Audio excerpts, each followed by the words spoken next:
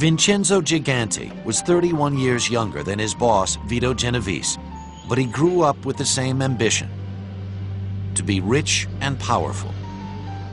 Gigante was born on March 29, 1928 in New York City.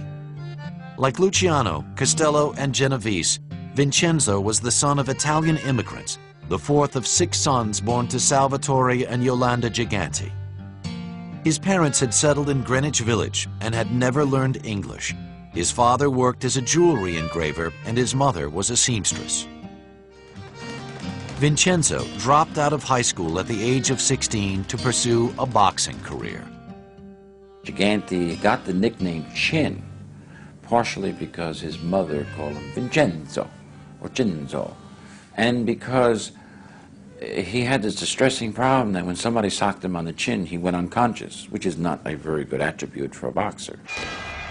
After one particularly painful knockout, Gigante hung up his boxing gloves and joined the mob instead.